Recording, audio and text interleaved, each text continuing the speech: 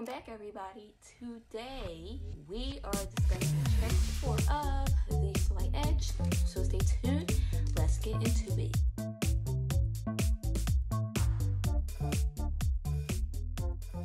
Guys, so chapter 4 is Master the Mundane. And Jeff Olson is talking about the top 5%. And we all know who the top 5% are. They are the CEOs of Facebook and Instagram, even though they're the same people now.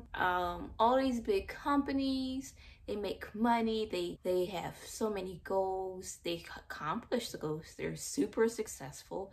They do what they need to do in life to get to where they want to go in life. So this chapter is basically examining what do the 5% do that we do not do in our daily lives. So he goes and asks you guys, which is a great question actually, because a lot of people don't think about this. Because the good saying and a good mantra to think about is, do you surround yourself with people that you can relate to, number one, and number two, that they present the type of success that you would like to present to yourself? Because if you surround yourself with successful people, most likely you will be successful yourself. So it's always good to have those type of people around you, which is why in any type of journey, it's very important to have a great support group if you can find one, especially within your family or within your inner circle.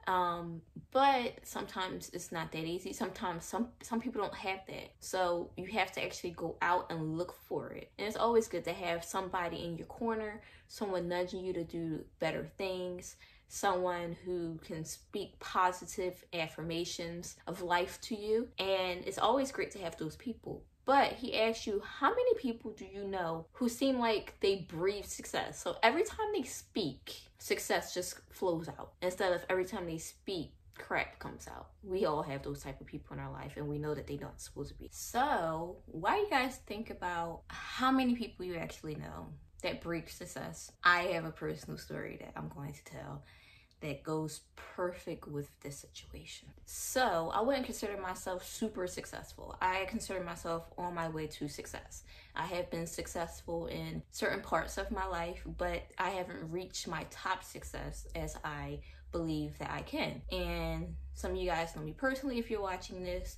I work a 9-to-5 and I'm also building my business. I have you guys on YouTube, Instagram, Facebook, create a TikTok, website, downloadable stuff, books. I'm about to start an e-course soon. I wasn't supposed to say that just yet, but it's coming. And a lot of people think it's a lot, and it is. However, some people can be intimidated by that, and that's one of the reasons why some people are not successful, and I'm gonna tell you this story. So before I met my current boyfriend, I was out there in the dating scene and I met this person, and he would always have an issue with me working on myself. Which is why I told you guys from the jump, get rid of these people in your life because they don't deserve it. So one day he texted me or whatever and asked me what I was doing. And I told him, just got home from work, I'm about to work a business, built my website. This is before my website was up and everything like that. I was coming up with the concept and everything. And he made a comment to the sort that I focus a lot on myself. I self-centered and I don't have time for anybody else. True story, guys. So I told him basically that, I don't want to be in relations with someone or have a friendship relationship, any type of relationship with someone who doesn't see themselves moving on to be successful with me. And if that's an issue with him, well, it obviously is an issue with him, not with me. But if it's an issue with him, then he should just move on, because I need someone who wants to be at the top with me. Not at the top, but who wants to gain success and be successful in life with me. And if he wasn't about it, then he can go ahead and dip out. So you guys saw me come out a little bit. I had to, get into character. However, the moral of this story is that if you have those people in your life and they are not looking for that success, dump them.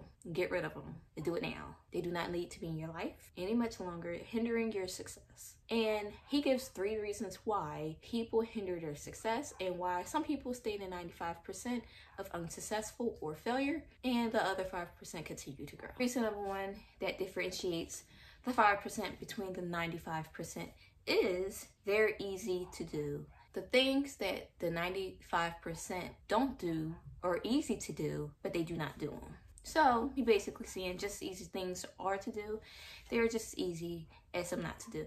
And the top 5% prefers to do the things that the bottom 95% don't do because they know that they're not going to do them. So reason number 2, they believe the results are invisible. And this relates to the instant gratification mindset, which I wrote a column on, which I will share with you guys in the description box. Anywho, they believe that results take far too long to see, and if you don't get the results right now, what's the point of doing them? And this comes with a lot of stuff in life. Any type of transformation, any type of journey, you're not going to see results right away. Let's be honest, it's not going to happen.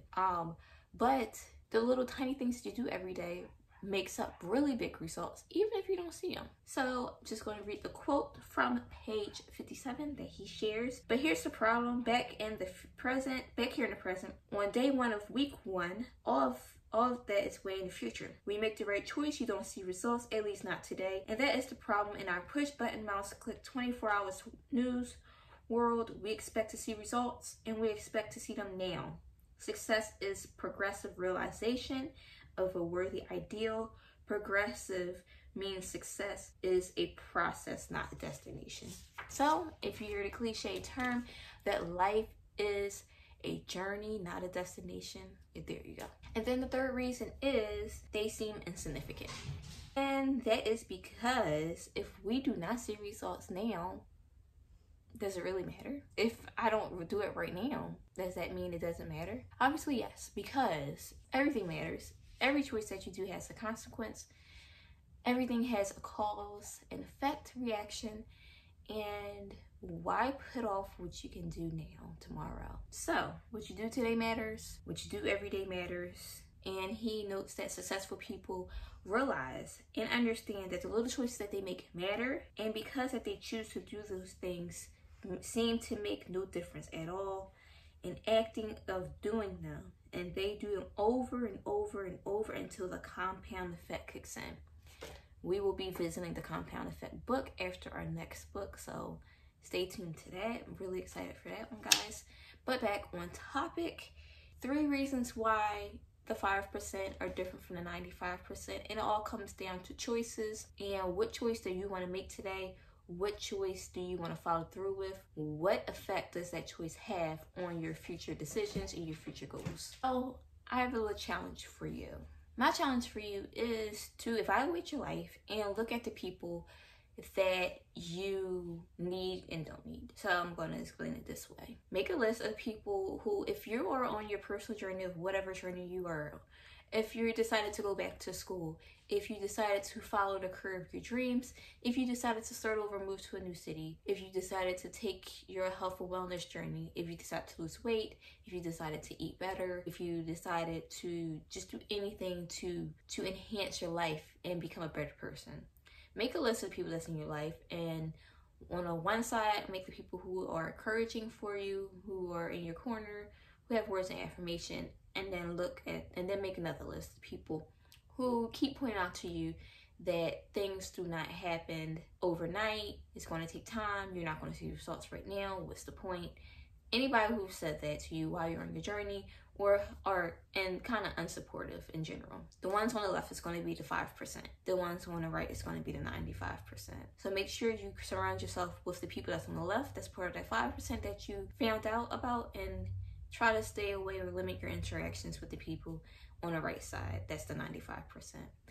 And that's one way to put yourself around people who support you, who love you for you, and who want you to be successful. And typically when it comes to this, people on the 5% are not intimidated by your success because they want to be successful too, or they already have some type of success in their life, whether it's relationship, financial, academics, professional, wellness, fitness. They have some type of success in their life where other people's success doesn't intimidate them. And then on the right hand side, the 95%, the people who keep telling you that you can't do it, that it's not worth your time, or the people who are portraying their fears onto you and they are not the type of people that you want to be around. They are intimidated by your success, and you don't need to be hindered by anyone who's intimidated by you in doing better for yourself. So that is chapter 4. Next week we will be discussing chapter 5, chapter 6, and have a great week, guys. See you guys Monday.